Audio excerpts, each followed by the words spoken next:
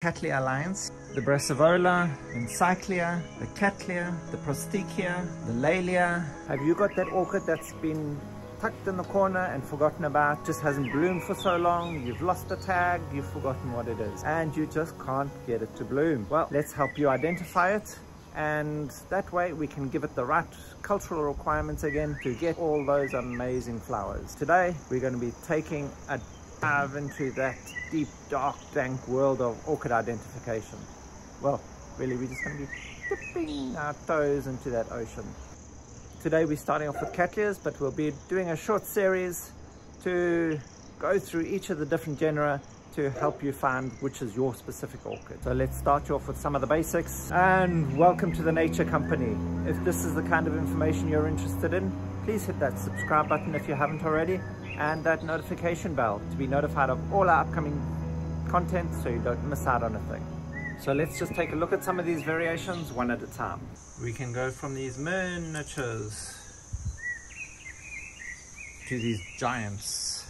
The one leaf is even bigger than the whole plant, and this is not even at its full size yet.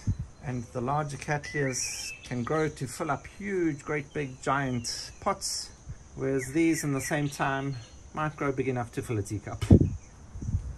So let's take a look at some of the differences in growth forms other than just the size. Other variations that you can easily notice are things like the broad flat leaves or those thin little narrow leaves.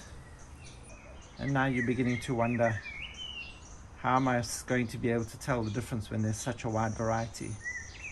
But there's still a few more things to look at before we look at what knits them all together and keeps them all in the same family.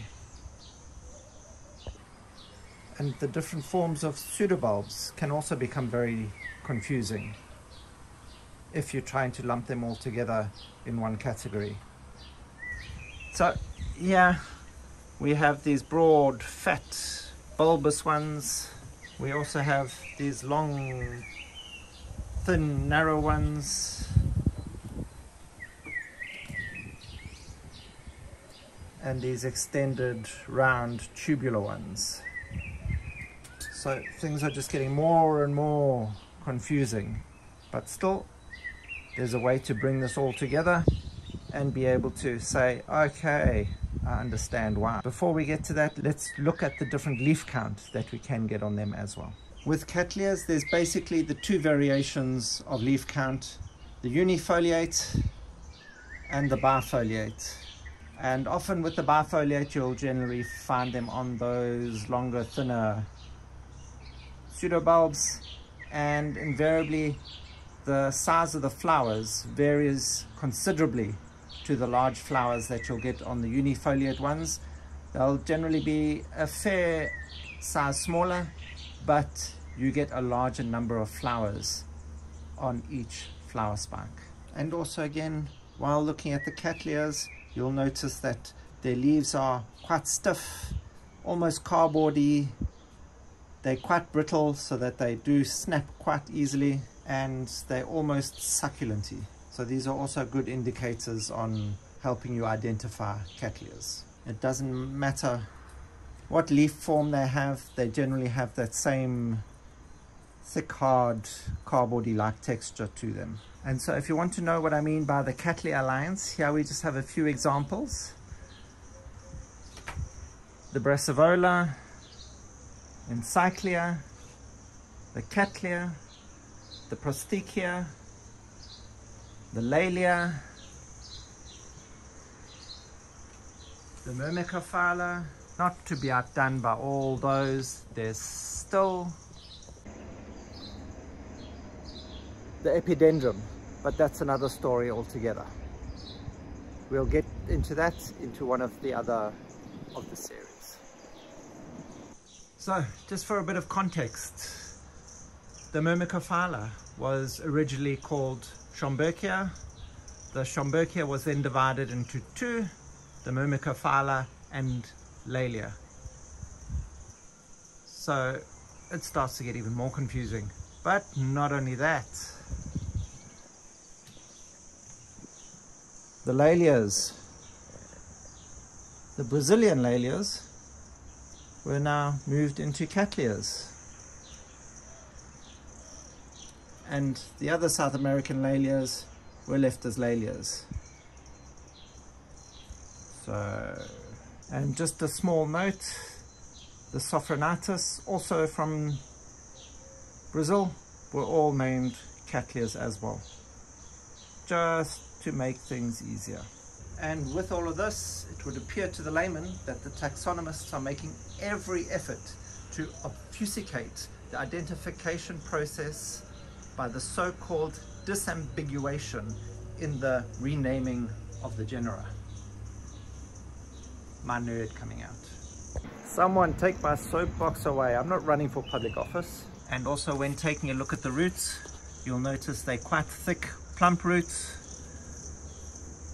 They're quite stiff and they tend to be brittle, so they'll snap quite easily when working with them. Even on the miniatures, if you look down, you'll notice the thickness of the roots in compared to the plant itself, so they do have quite some volume to them. So now we get to the part that binds it all together. So what we are looking for to help you identify that your orchid is a Cattleya is we're looking for this sympodial growth habit, which means they're sympodial orchids, which means they grow laterally from a point and they have these vertical uprights. This bottom stem is known as the rhizome, and these uprights are pseudobulbs. This is what stores all the energy for the plant's growth. And on top of the pseudobulbs, you'll get the leaves and then of course the flower spikes. At the base of the pseudobulbs, at the rhizome, you'll notice these little eyes. These little eyes are the buds that will then produce the new growth going forwards. So these vertical growths, the pseudobulbs, store the plant's water and energy for continued growth. And in your Cattleya and the Cattleya alliance, all of them are fusiform, which means they tapered from the bottom and then again at the top.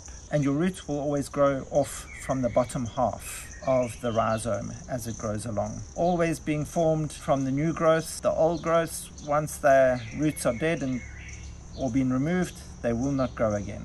Cattleya's flowers are generally the most well known, or at least after Phalaenopsis. Their buds are enclosed by the 3 sepals, one at the top and 2 at either side facing downwards, and then the 3 petals.